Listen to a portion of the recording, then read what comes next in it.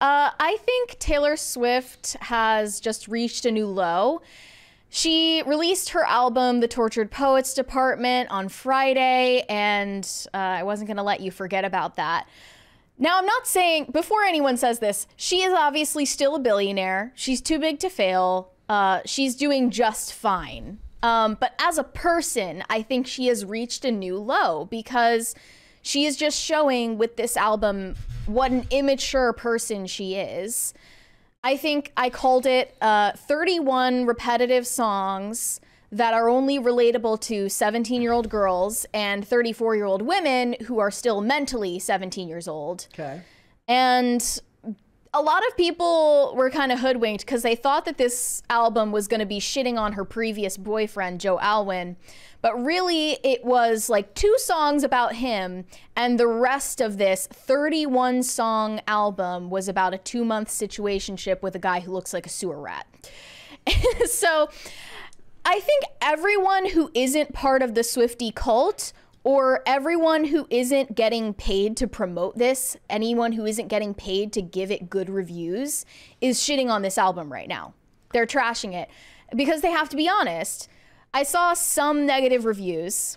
So one said, Taylor Swift, The Tortured Poets Department is a rare misstep, surprisingly flat and at times cringeworthy. Tortured Poets Department is stuck in the past. Underwhelming, The Tortured Poets Department, underwhelming and clunky, hollow lyricism. Then Taylor Swift's new album is proof she needs to take a break. Oh, like pretty balanced takes. Is there anything wrong with taking a break? For someone as psychotically workaholic as her, probably yeah, yes. But we're not talking about taking a break from work. We're talking about taking a break from songwriting. Mm-hmm. Like, wait for new inspiration to hit you. Well, what she does is she just gets in a new relationship and there's your material. So yeah. Here's an excerpt from one of those negative reviews. Swift seems to be in tireless pursuit of superstardom, yet the negative public opinion it can come with irks her, and it's a tired theme plaguing her discography and leaving little room for lyrical observations she excels at. So you want to be a billionaire, you want to be the most famous pop star on the planet, but you can't handle people sending you mean tweets. Is that what I'm hearing? I mean, the thing is, she's insulated enough where if she wanted to, she wouldn't have to read any of them.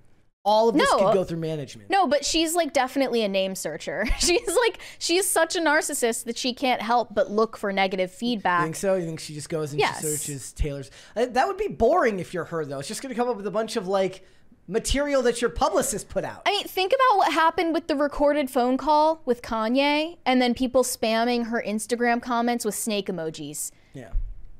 So people were spamming your Instagram comments with snake emojis, and that's your formative trauma in life? Like, get over yourself. The entire thing was just spinning this stupid victimhood narrative, even though she is a billionaire supervillain who is flying around in a private jet plotting world domination. I don't feel bad for you. I would love a whole album based on, like, my jet ran out of fuel. I wasn't able to get my table at Le Cirque. Like, I want some real shit like that. Not wah, poor me. I'm so famous and it's so hard to be me. She's like, my black card expired and I had to order a new one. They said that this album came from a need to write. It's just that maybe we didn't need to hear it. And I wish that I hadn't. Honestly, I will say I did not listen to the whole album because it all sounds so similar. And I wanted to show a video to prove this, where someone is just scrolling through all these songs showing that it all sounds like the same song. They're all about 2 seconds long, so pray to the content gods that we don't get copyright gods. The copyright gods that we don't get copyrighted for any of these.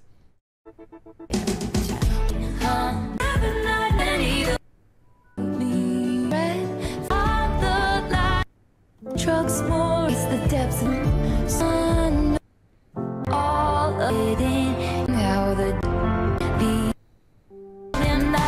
she wanted it. Go out, isn't fun. Oh, is that the one with the lyrics? With the which song is the one with the racist with the lyrics? Oh about yeah, the 1830s? The lyrics about or racism. Is I Hate It Here the one about Kim Kardashian? That's literally all I know about this. The one about Kim Kardashian is called "Thank You, Amy," but the only capitalized letters are Kim. I mean, this all does sound very much the same to me. Yes. The lyric you were mentioning is, "We would pick a decade we wished we could live in instead of this. I'd say the 1830s, but without all the racists."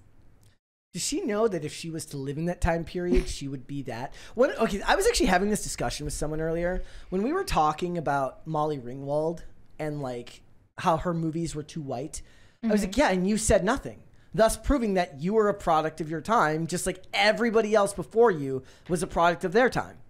And that's annoying to me, right? Like, it's one thing to look back at the world that you lived in and be like, it should have been different when I was that age, because at least then you can hold yourself accountable. Everyone thinks that if they lived in a different time period, they would have been the revolutionary, like, and it's not. You weren't true. you weren't even that in the earlier version of yourself. Right. You know, like you weren't even that in the earlier version of your own work. Right. So am I supposed to buy that you were suddenly going to hold 21st century like ivory tower ethics based on what, like a couple of years of indoctrination suddenly was going to somehow just enter your... It's like they don't actually know where any of this information came from, right? No, they think... They woke up one day and it was just there. But they think what they're told to think, essentially.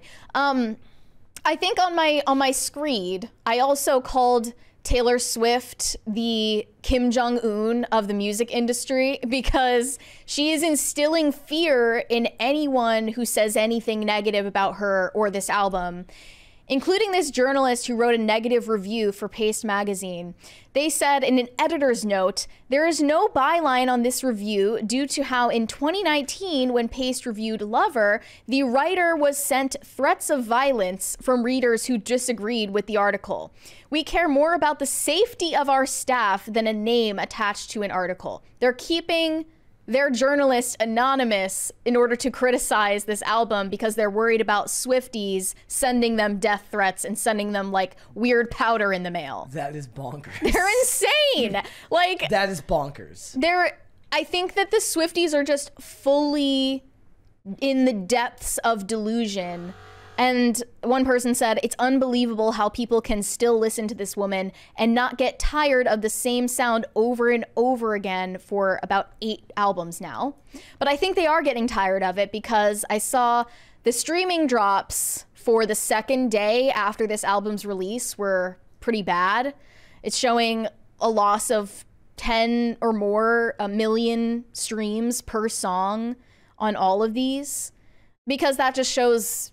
Swifties are all using like bot farms to like artificially boost these streaming numbers. She's getting payola from Instagram because when you scroll on the Reels tab, it has a pop-up link to her album. She's getting payola from iHeartRadio, who played her album on repeat on all 800 of their stations all day. There was definitely, so when I was home over the weekend, went to the Mall of America, definitely saw merch and the music playing in many stores. Everyone is starting to feel like this Taylor Swift machine is totally fake and artificial. Like, I'm not saying it's entirely that. Like, there's definitely an organic appeal to her, but the public is growing tired of her. Okay. I think that's like what I'm trying to say is she's hit the ceiling, hopefully. Her career might have hit the ceiling for its success. Would you say that's unrealistic? The only other opinions I have about this album come from like someone that listened to it who liked it, and I saw the sentiment that I saw online was people liking it. But again, I'm not Taylor Swift. I saw mostly negative, but maybe that's just my algorithm. Like I'm like, and mine was just Twitter For You page was mostly people talking about it in a positive sense. But I don't know how much of that is organic, nor do I think that it's really indicative of anything for me, because I'm not the demographic of people that's going to watch or listen to any of this. I think that enough of the population is consumer that it doesn't go anywhere, and she stays on top as long as she wants to, honestly. I think that overwork and is a bigger threat to her than her music becoming unlistenable. Sure. Right? Like, I think there's enough of an indication that people who like her are going to like her no matter what she makes, and she can continue to put out those albums. It is interesting to see how it ties into her personal life, given that her personal life is so sought after by people now. You know, people wanting to know what's going on with, you know, who she's dating and stuff like that. Yeah. If I was Travis Kelce, I would have ran as fast as possible. Like, it's like at least if Travis Kelce was younger, I would have, because it would be a distraction to his work. But well, he's about to retire. He's in the anyway. twilight of his career, anyways. Yeah. Well, yeah, I think that nobody's saying that she tanked. Like, the album sales seemed fine. No, of course like she's not. Yeah, she's not tanking, and certainly not in any financial trouble. That's, as we said, she's literally too big to fail at this point. But I think that's only what is driving public sentiment out of her favor. I did see an interesting thread. You didn't see it. I wish I had saved it, of somebody talking about the anti-Christian lyrics in the song. And they said it was a thread of like 7 or 8 more songs that they felt had anti-Christian lyrics to it, which is interesting given that her fan base, she benefits heavily from, you know, Christians who can compartmentalize, who understand that, you know, she may not hold their views anymore, or at least maybe she pays lip service to them. But are, you know, it's the whole thing about how conservative women unapologetically like Taylor Swift and don't have a problem with separating art from artist, even though politically she's very different from them. I mean, I didn't notice that there were any supposedly anti-Christian lyrics, but I guess I'll look into that at some point. But I think a huge sentiment of the album was her being mad at her own fans, because explain that. Yeah, she resents the fact that her fans are intensely interested in her personal life and her dating life. And they sent her a lot of negativity when she started dating Matty Healy last year, because he is allegedly racist.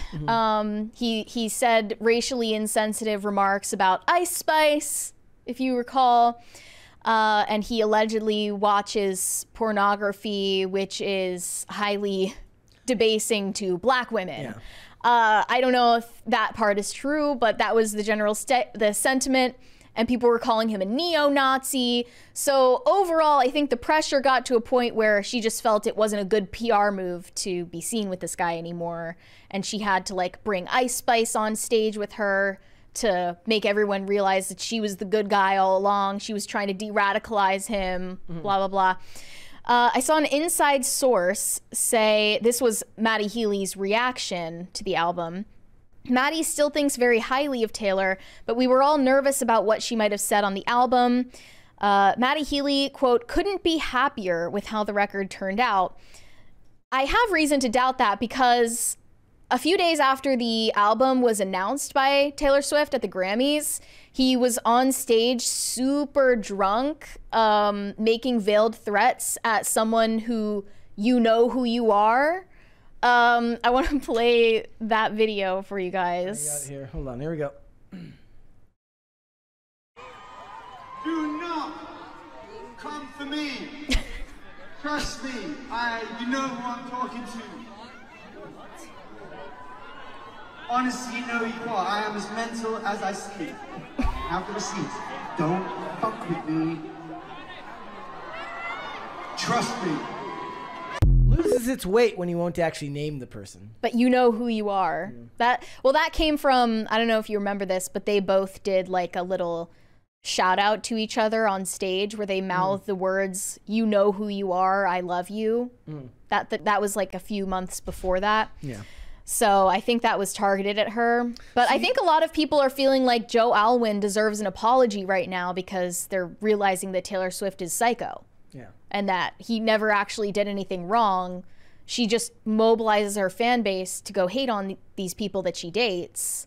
And so this clearly shows that she's not acting her age. This was the 2 tweets that she liked, right? That she wanted to... Taylor Swift liked these 2 Instagram posts. You guys can now see she's the problem here.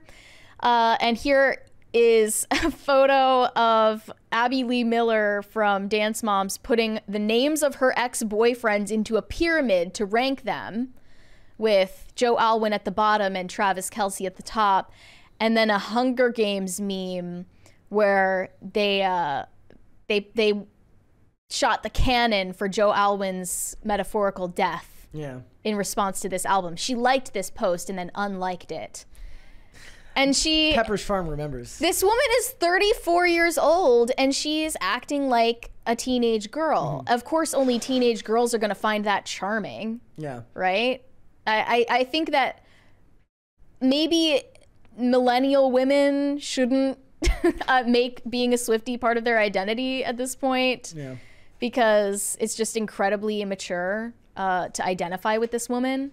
Do you think that there's a point where her fame and money runs headlong into her fan base, and the fact that the fan base that she's cultivated is going to be part of the social justice crowd? Therefore, they will ever find the hypocrisy a little bit more than they can take.